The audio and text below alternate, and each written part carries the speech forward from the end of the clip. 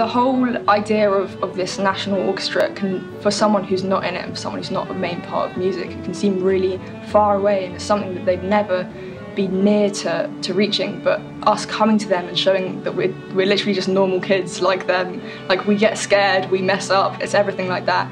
It makes music seem a lot easier and a lot more accessible for them, and also just it really shows that like everyone can enjoy it. The NYO Hope Exchange has been really wonderful for me. Like, as other people, this is kind of my first real life music event. So it's been really nice to get out of the house, not doing it from home, and actually really play your instruments with other people. Yesterday I learned about improvisation, because before I didn't know how to do it, I was too scared. But as we kept on doing it and making more up, I just got confident. When you meet new people, you're always shy, but when I met the NYO people, I got more confident speaking to new people.